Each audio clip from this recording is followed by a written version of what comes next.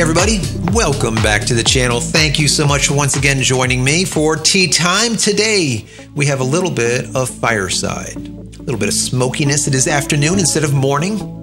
It's so good. That lap song, so good. As always, I hope you're joining me with your cup of tea, maybe a cup of coffee, or as I always say, maybe something harder. Depends on what part of the planet you're on, right guys? So today we're going to be talking about professional photographers moving towards Fujifilm Medium Format by the hordes. Maybe not by the hordes, but they are moving towards them. I'm going to get into that a little bit in just a moment, but I want to talk to you a little bit about the X Summit that we just watched today. It was really interesting. I was talking about it last week a little bit. September 2nd, the X Summit was going to happen, and they were going to be talking about new cameras, new lenses, and all this stuff from Fujifilm. And I want to tell you about it. I want to talk to you guys about it a little bit and do a little comparison between the Fujifilm 50S original and Fujifilm 50S Mark II. So I want to compare and contrast the two different cameras to see if it's something that you would want to purchase either as a first camera, first medium format, let's say, or maybe it's an upgrade and you already have maybe a 50R or a 50S, the first version. So I want to talk to you about it a little bit and get your thoughts also. I'll give you my opinions as always, but I want to get your thoughts also. So this video is sponsored by me. It actually is, right? So I created a product called Aurora Camera Care. It is a lens as well as a sensor cleaning kit. And if you guys haven't cleaned your sensors as of late, you probably should. Stop retouching all those black spots out of your clouds and nonsense and putting in all that extra effort after the fact in post-production. It's ridiculous. Clean your damn sensors, right? So I created a product that looks like this. Aurora Camera Care. It is available for full frame APS-C as well as micro four thirds. Doesn't matter what camera you have, I have the perfect swab, the perfect cleaner for you. Some people say, well, what's the difference between yours and the rest of them that we see on the market? What makes yours better? You know, I'm always into making a better mousetrap, but that's what I did about a year and a half ago, 2 years ago, when I created this product. Normally you see swabs that come in these packs and you get a whole bunch of these things. You open them up and you use them, right? Some of them come with like a little droplet and you have like the, let's say chemicals, right? That you put on there like, yeah, let's put 3 drops on one side, 3 on the other side. Did I put it to the edge? Did I get, is it dry in a spot? It's a bunch of nonsense, guys. So the better mousetrap is I created them like this. So you have a dry and you have a wet. The wet is pre-moistened with the exact amount of cleaner that you need every single time. And they're perfectly sealed. You could throw it in the ocean, pull it out, dry it off, and now open it. And that's it. They're vacuum sealed. You can use them. So anyways, that is the difference. It is a perfect cleaning every single time. There's no guesswork in it. And instead of sending your camera away for a week or 2 weeks and spending $100 for a cleaning, you get 5 cleanings in here. So like each cleaning is like $5 or so. I mean, you can clean your damn sensors, all right? Clean your sensors. It's easy, it's simple, it's safe, and like I said, everything is exact for you, right? So anyways, if you haven't picked up any of these in the past, you can go over to JCristina.com. Go check them out over there. If you use promo code YT20, you'll get 20% off. Also, you can pick them up on B&H Photo and Video or on Amazon or wherever you like to. Mom and pops all over the world carry these, all right? So go check them out. Anyways, enough self-promotion, into the Fujifilm GFX 50S Mark II. This camera looks badass. Now, I was watching this summit, the X Summit, and I was drinking the Kool-Aid. I just have to admit it. I was drinking that Kool-Aid. When you watch it as someone in the US, it is a Japanese style event. So it's very stuffed shirt. So the guy is there like this, and this is the best camera that I've ever seen in my entire life. It has the new AF. It's that type of thing. So you have to get past that because that's just how they are, all right? And just look at the information for what it is. And like I said, the information I thought was stellar, okay? I listened to the entire thing, soup to nuts, beginning to end, about all of the lenses, the cameras, and what they're doing, and the different things that they're doing, and where they're going, and their roadmap, and what makes them different, and all the rest of the stuff.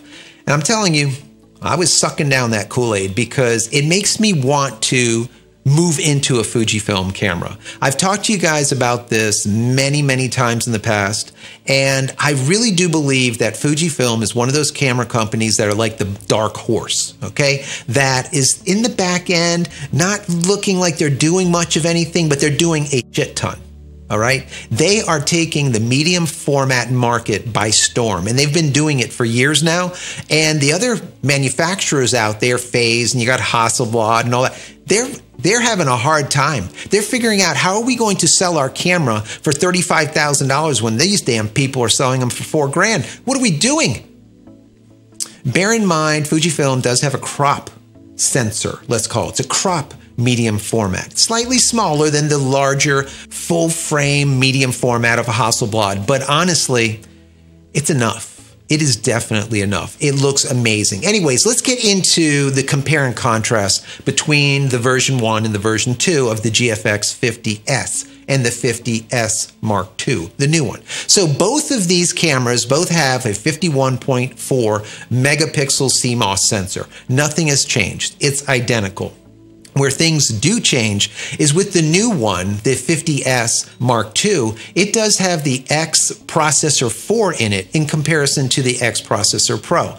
So the X Processor 4 is like a new design. It has new algorithms in it. It provides better accuracy when it comes to face and eye detection because it's processing more, okay, quicker. And that's the whole idea, is being able to process faster and doing it lightweight without using more energy. And that's what they've come up with. And I'll tell you about that when we talk about battery life in just a minute. Now, one of the things that really makes the 50S Mark II stand out is that it has in-body image stabilization, 5-axis, the same image stabilization that you would get on a GFX 100 or the GFX 100S. That is awesome. The original 50S does not have in-body image stabilization. So there's going to be a lot of people that just love this and will go to it just because of that. That is a big feature. Now, both the 50S and the 50S Mark II have the same 3.2-inch touch panel on the back. It's 2.36 million dots or whatever. It's the exact same touch panel, so nothing changed there. Now, both the 50S as well as the 50S Mark II have the same UHS 2 dual card slots in it, so that's fine. Nothing has changed there. Now, what has changed is the shutter unit. The actual unit itself has been completely redesigned on the GFX 50S 2. They made it smaller and lighter weight and more efficient. Why? To use the new battery that they're using for this new camera. So instead of using the TP125 that they used in the 50S Mark I, now they're using the same battery right out of their XT4. That is an APS-C camera. So it's using the exact same battery, but now with this bigger, much bigger medium format unit. How did they do it? Once again, a redesign. Like I alluded to earlier, that X Processor 4 in comparison to the X Processor Pro is just simply more efficient. Even though it's faster, it's using less juice. And that holds true also with this new redesign of the shutter unit. Less juice required, lighter, faster. This is what they're going for when it comes to this 50S Mark II, and they're definitely doing it. Now, if you want to know how many shots you can get out of the battery, instead of 400 shots, you can get about 440 shots, which is a lot if you think about, instead of using that TP125, using the XT4 battery, a smaller battery in it, and actually getting more shots instead of equal. That is an amazing accomplishment. Also, we're going to get into some video, and this I think was pretty amazing also. Now, watching that entire summit from beginning to end, it is very apparent that Fujifilm understands that you and I are hybrid shooters, or the majority of us are hybrid shooters. That means that we're shooting photos some days, we're shooting video some days, we're shooting both a lot of other days, and they understand that a lot of people are looking for a professional unit that will be able to do video, but with a massive sensor, a medium format sensor. And that is what they're striving to do here. Now, listening to it, what they were talking about was they're working on XLR input. That's going to be coming soon. An XLR input would be amazing because now you have high-end audio coming directly into that camera. XLR. All of the major manufacturers out there, Panasonic, doesn't matter who they are, could be Canon with their C series, C100, 200, 300, 500, whatever, those all have XLR ins. Well, Fujifilm is working on that. What they're also working on is B-RAW. What is B-RAW? Basically, it is raw video from Blackmagic. It's their codec. Supposedly, in October, they're going to release a firmware update for this camera that is going to allow you to be able to record in that codec. That is massive, guys. So if you're like me and you use DaVinci Resolve, you're going to be able to use B-RAW right internal to that DaVinci Resolve and be able to color grade after the fact a lot more effectively. Also, both the GFX 50S and the GFX 50S Mark II will only record full HD, which is 1080p at 30 frames per second. Not bad because it is a medium format camera. But if you want to get 4K and be able to shoot medium format, you will have to buy one of the 100s. So that is a GFX 100 or a GFX 100S, and you'll be able to then record in 4K medium format. Amazing. Absolutely amazing. Now, the Mark II does offer recording times of 2 hours. And this is where I was talking to you about battery life. The Mark I only allows for 30 minutes. 2 hours compared to 30 minutes. That is like 4 times as long. Once again, with a little tiny XT4 battery in it. That is insane, guys. That is absolutely insane. How they're getting this to work out, I really don't know. Remember, you're getting more shots, all right? You're getting 4 times as long record times. There's a lot going on here with a tiny battery, so however they're squeezing the hell out of this, I don't know, but they are definitely squeezing it, and they did a good job at it. Now, one of the things that I don't like is the GFX 50S, the Mark I, the old version, doesn't give you phase detect, AF. It only provides contrast detect AF, and that is it. It doesn't offer a hybrid autofocusing system. Well, the new model, the Mark II, also only provides contrast detect. So if you want to have a hybrid of contrast detect and phase detect, so you have better autofocus, you'll have to look at the 100 or 100S for it. Every other manufacturer out there uses a hybrid, both contrast detect and phase detect, because it's faster autofocus and more accurate, minus Panasonic. Hello, darkness, my old friend.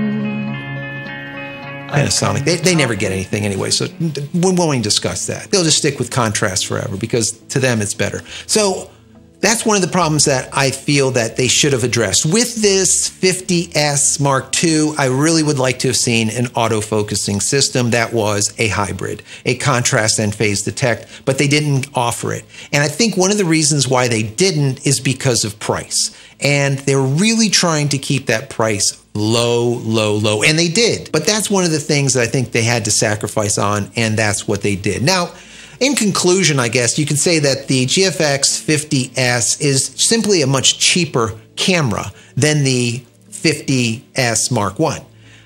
But when I say cheaper, I'm not talking about cheaper like less stuff in it. You're actually getting more, but for less money. The processor is much better. It has faster autofocusing system. Why? Because the processor is better, not because it offers you phase detect. It's just it can process things quicker. Also, it has its class-leading in-body image stabilization, the exact same in-body image stabilization as seen in the GFX 100 and the GFX 100S. That is awesome. That is unbelievably awesome. It also has pixel shift for multi-shot to get these big megapixel massive shots of 200 megapixels or something. If you want to do that, if that's your thing, you can do that. And lastly, that longer battery life, guys.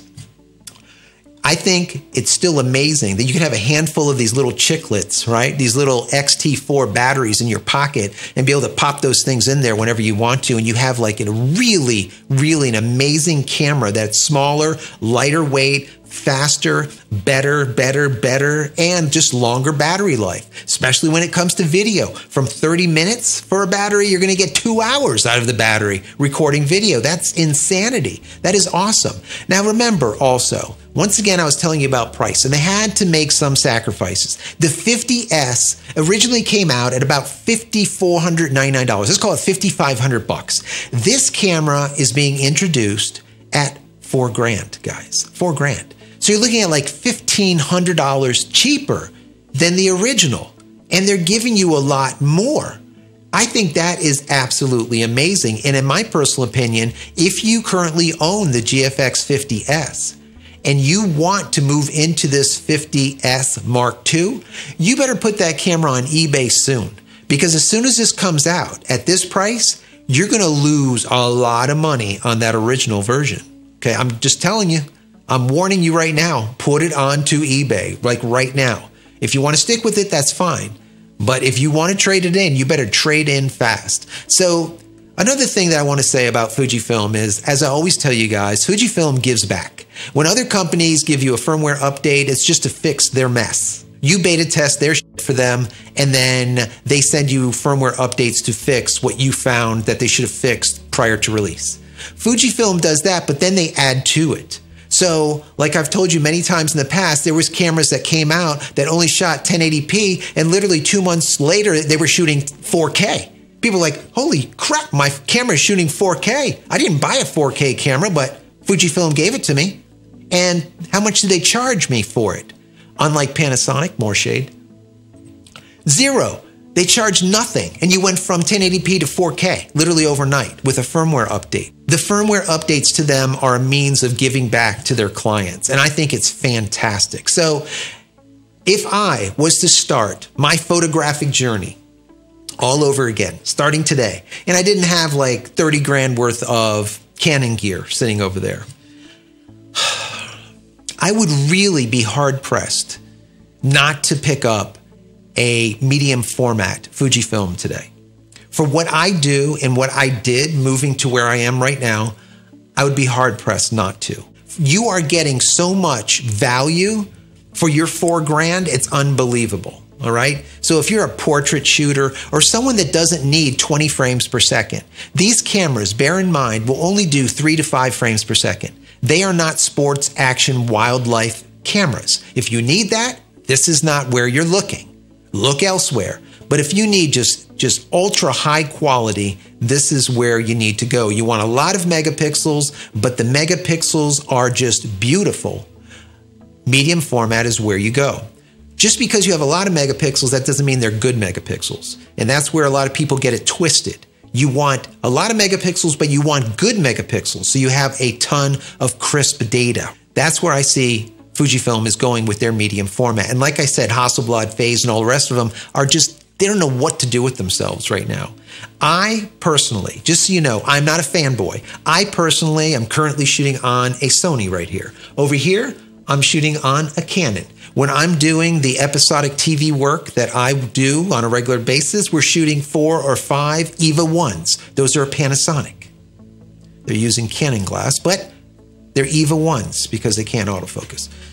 They're EVA 1s, as well as some B-roll using some S1s, as well as S5 and whatnot. So we're using Panasonic. So I use everything. The best camera for the job, that's the camera that you should use. Don't be a fanboy for anything. So many people, they buy something and then from that day forward, they're a fanboy of whatever that is to somehow justify their purchase. You don't need to justify your purchase. Just get it, use it, and if it's the right tool for the job, use it. That's it.